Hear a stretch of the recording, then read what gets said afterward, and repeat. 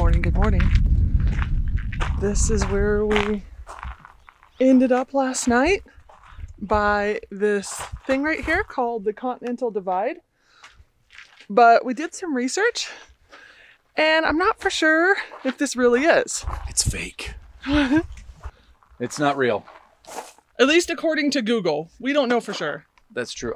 Is that elevation correct? Hang on. Okay, yeah, that elevation's correct. Okay. The actual Continental Divide is actually like 100 miles from here. So that's not correct. Yeah. All of this water, the water that falls here goes into the Sea of Cortez. So that's not real. But it is a pretty cool monument because this road was originally built by prison labor. Yeah. So, I don't know, kind of a neat little piece of history. Yeah. So if you come to Bisbee and you want a free place to boondock, come here. Right here. Right here. Right there. Right there. Okay. It's really windy. We've had our coffee, had our breakfast. Bob made an amazing scrambled egg breakfast. I had coffee in bed. It's just been a nice, relaxing, easygoing morning. But now we have to get in the van because we're headed to the mine. Yep. We're gonna go to the mine tour. Our tour is at 9 a.m. But I just read the instructions and it said check-in is at 30 minutes prior. So we gotta go. We ride at dawn. All right, lights are off, water pump is off, the vent is closed, the propane is off, skylight's closed, and shade is covered. The inverter's on, but that's because we're charging phones. Fridge is closed. I think we're good. Let's go. Let's go.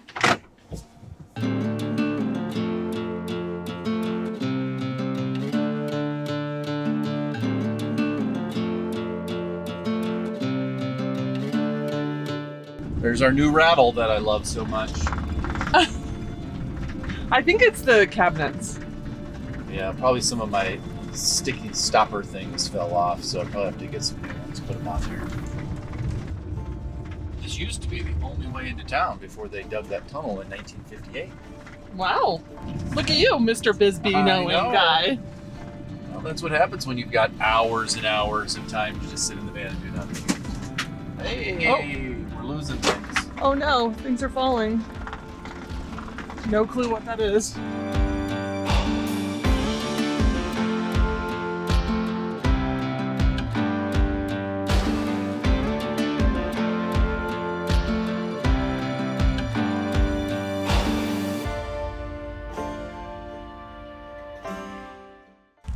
Okay, so we made it to the Queen Mine Tours. Let us know if you've ever been to this. This is going to be interesting. I'm excited, a little scared, but mostly excited. Queen Mine Tours, Bisbee, Arizona. Let's go do it.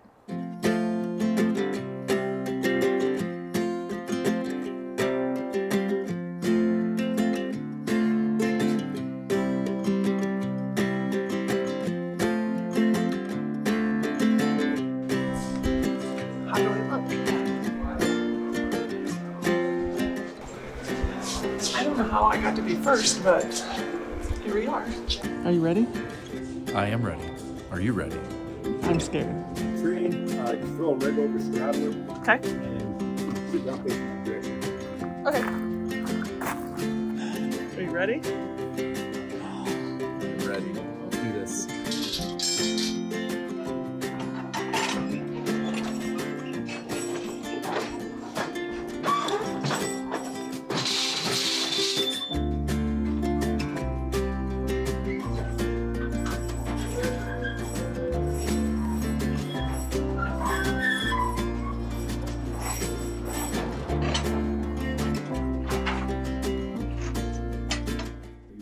Now again, folks, this is our first stop in the narrowest and darkest part of the tour.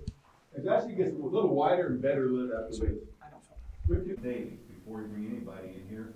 Freeport-McMoran, the mining company that owns this mine, this day will come here once a month and do a thorough inspection. And once a year, we bring in an independent auditor to give us fresh eyes.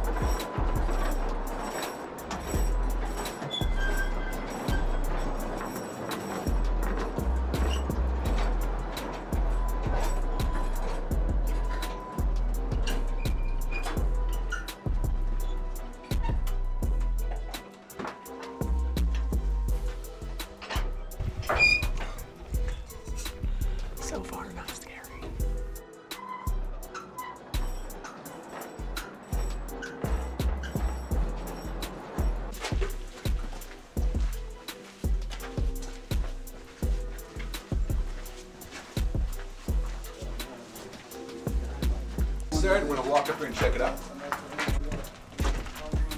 Take your lights, some copper ore, point it right down at the deck at your feet. Now there's absolutely no copper down there whatsoever, ladies and gentlemen. But keep your lights down for the simple fact if everybody puts their lights on this at once, it's hard to see. So with your lights down, look around pointing and circle on my light. It's flashing pretty green back right there. One color of copper ore called malachite, and that's what you're after. Watch out for your hard hat, see if you're falling off. Look right up in there. Yeah. They would smelt, when they smelted that down here and a copper smelter up to about 1910, you could get 25% copper out of that rock.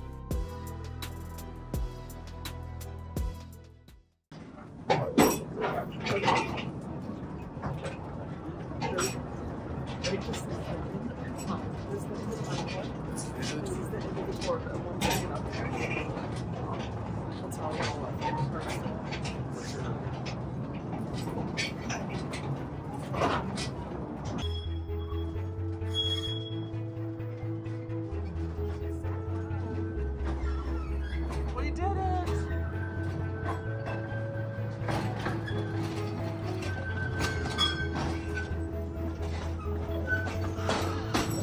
Hey, we did it! We survived the 294.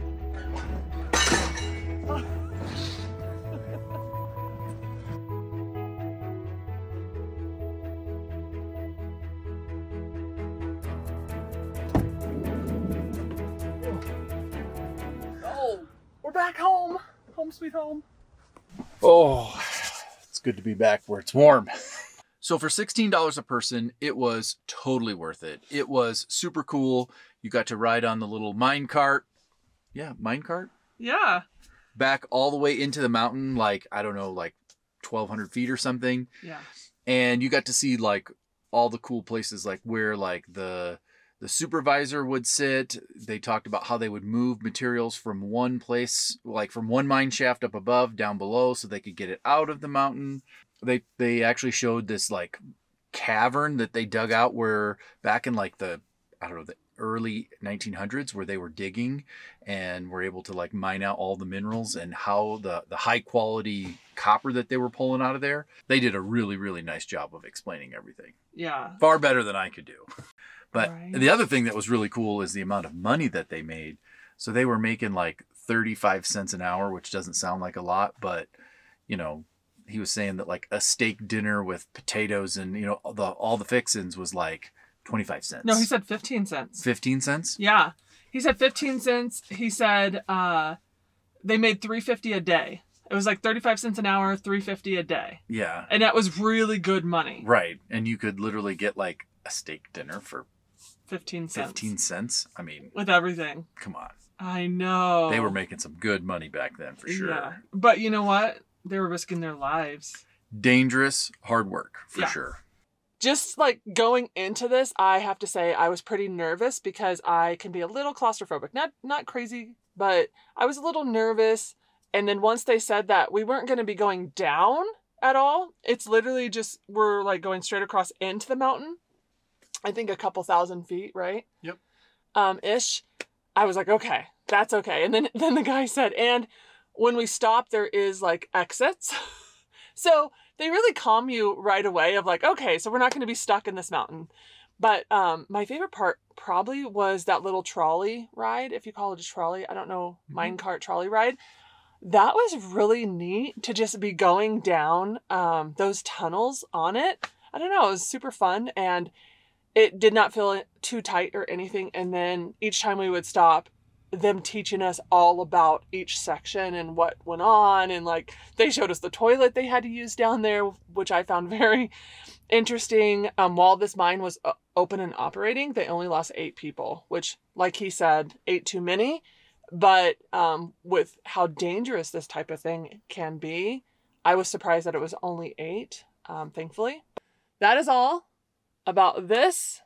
It is time to hit the road and go to our next stop, which is Tombstone, Arizona.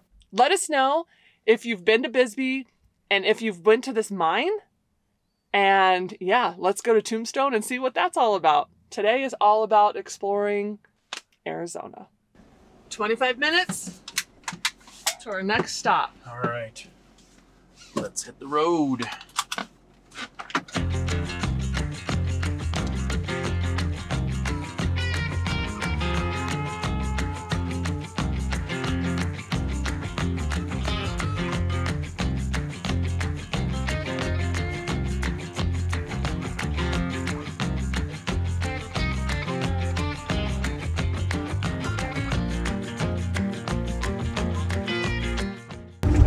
Last night, we actually stayed right above this tunnel. Yep. Mule Pass, right? Mule Pass. It's a rough tunnel. It's so shaky. Yep.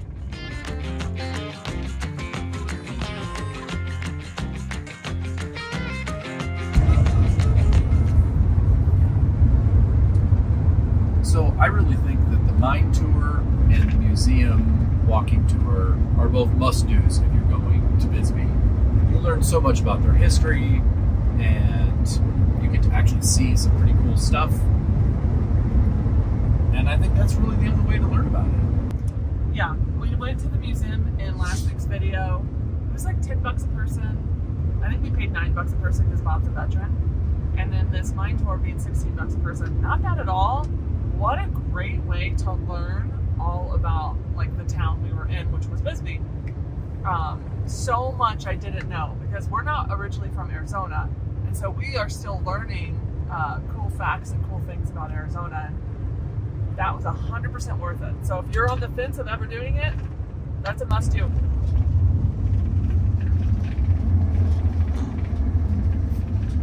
It sounds like our house is falling apart.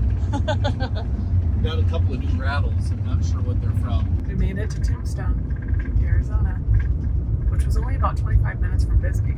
So very quick, fast drive.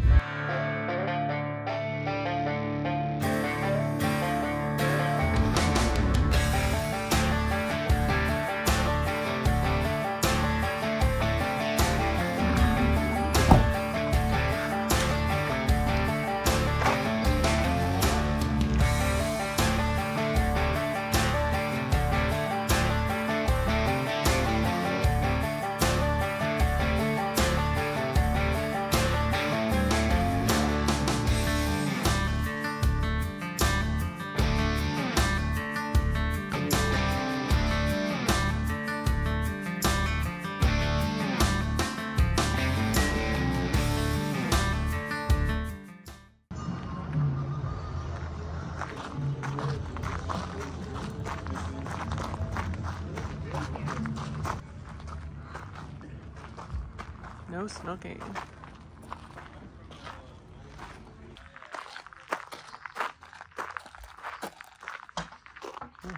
So there is a really cool dry camping option right back kind of behind Tombstone. Yeah. So. That would be pretty nice. Yeah, that would be cool. Beautiful views. Okay, put in your. You're ready to shoot!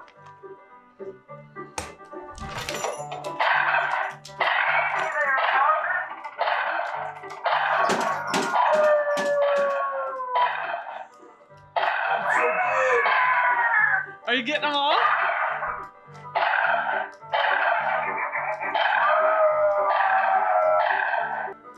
Oh no! Game's over, partner! Shucks. 1600? 1600? Yeah, the person before me had 1700. This person had 1800. That one had 2500. So apparently I didn't do that good. Oh, wow.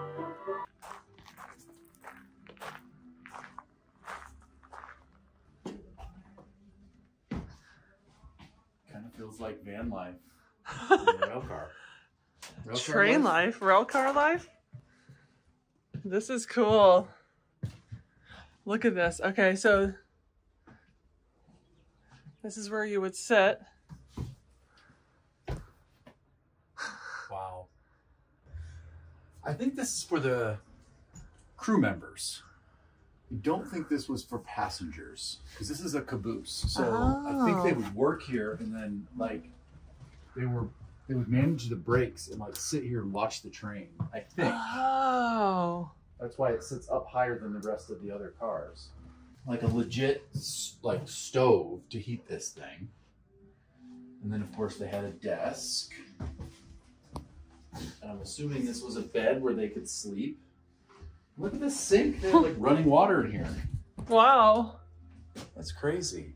Wow. This caboose was built at Los Angeles in January, February 1941.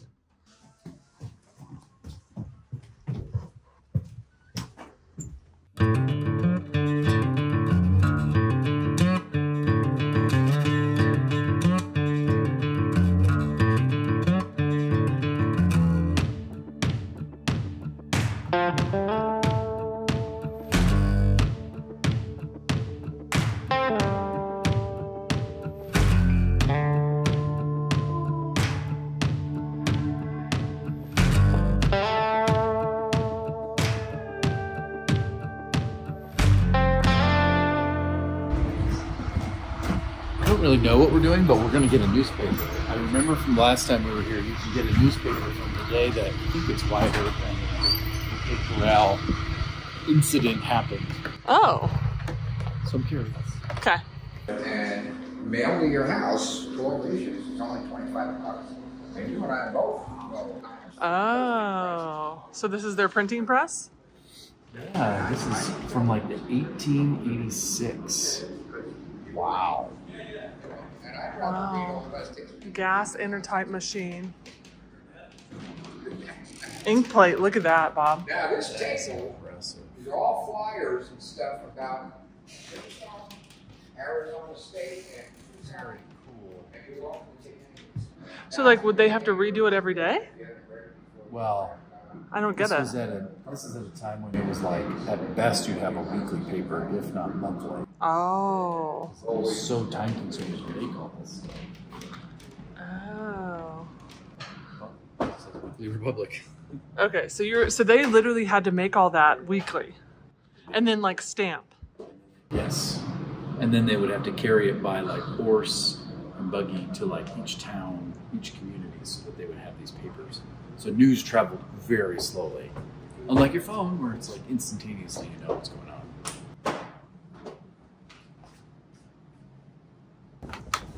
on. So if you go to the OK Corral with your ticket, you get the free newspaper, basically explaining the whole thing.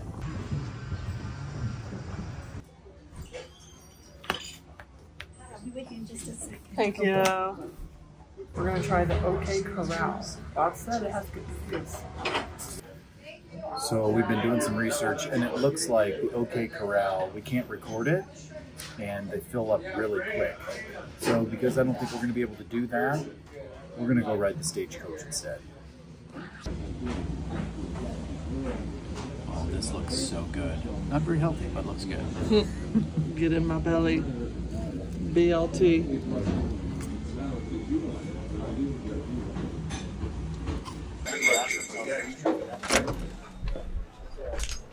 Would you say the food was just okay at the OK Corral? It was okay at the OK Corral.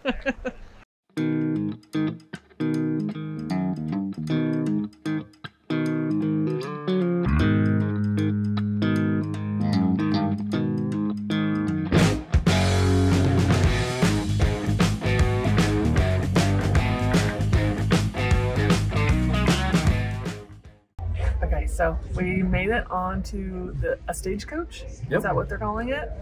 It has 2 drivers, 2 horses, and they just got back from a tour, and so they're giving the horses a break right now and giving them some water. And then, yeah, once we get started, it's 17 minutes long. Yeah, and for about $15 a person, that's not a bad deal. Yeah, so it was $30 to ride this, and it looks like drivers work for tips, so thankfully we still have some cash. Yeah. So yeah, this is going to be exciting. You were saying you saw some mics on them? Yeah, one of the drivers had a mic, so hopefully they kind of tell us some history and some facts. So it'll be interesting to see what they say. Yeah. So here we go. Jason, I'll be your driver and your narrator today. Up here to my left riding shotgun is Billy. He's helping me make sure it all goes as smooth as possible. And the 2 fine horses we got up in front of us today, well, that's Jesse and Jake. You're probably going to hear me talk to them as we head around town. I And now y'all just sit back and relax while we drag you over 140 years back in time, when Tombstone was nothing more than a silver mining camp. Jesse, Jake, step out. Jake, step out. Go ahead, Jesse. Now we're going to start to pull off on the right hand side of the first degree. Let's still don't stop the high rollers of the time from coming from far and wide to get a seat. And you can see that very same poker table still set up in the birdcage to this day. Come on, Jake. Now, before the birdcage was ever even built, that's where our first marshal, Fred White, was shot by Curly Bill Brooks. And you see Curly Bill and a bunch of his friends were having a good time down in Chinatown when they just heard Marshal White was shot and run. And it took him 4 days to go. John Holloway before they went 1 block over to Fremont Street and down to a 15 by 30 foot alleyway where that gunfight actually took place. I'll tell you more about that gunfight. I was known as Campbell and Nash Billiards back in the day. And due to Miss Hattie Borland, I went with testimony. Well, that's all they.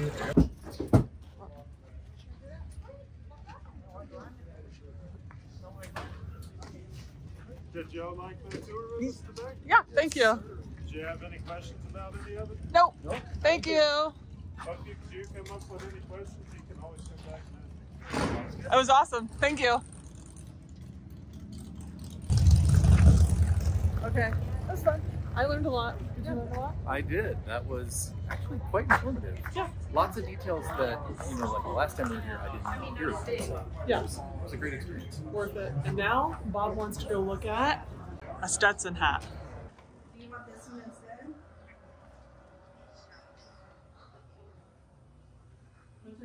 Okay, how many of you think he needs a Stetson hat? Not big enough. You got a big head.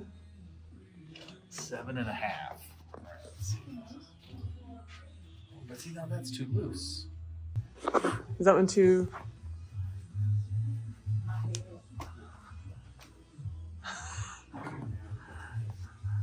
Seven and 3/8. I need to try that difference. That's too big.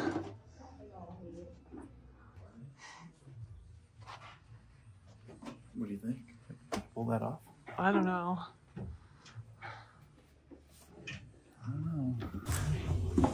Oh, there you go. That's the fit. Is that the Mr. Bob? That's. I don't know. I like the size. So what's your size? 5/8. 7 and 5/8. There you go. Well, what do you think? I think we need to keep shopping. That was. I liked some of them, but they just didn't have my size. And the one that you wanted. It's true. But you think you're a Stetson guy? I think I might be. Okay, guys, let us know. Is Bob a Stetson guy? Do we need to get him a Stetson hat? I think so. You do, don't you? I do. He wants a hat. I think it's time for me to grow up and get one. All right, well, I think the video, I think we're gonna close up. I think that'll do it for Tombstone, Arizona. Yeah, at least on the video. Yeah, there is a lot to see here.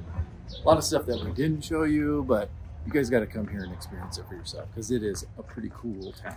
Yeah, we had fun.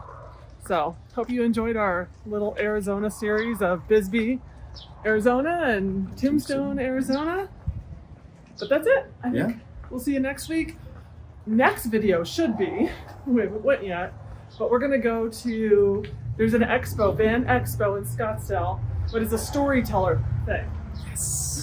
It's all about storytellers. I'm hoping they have the hilt there. I really want to see that in person, so we'll see. But that's next week. All right, until next time. Bye, guys. Bye, guys. Happy travels.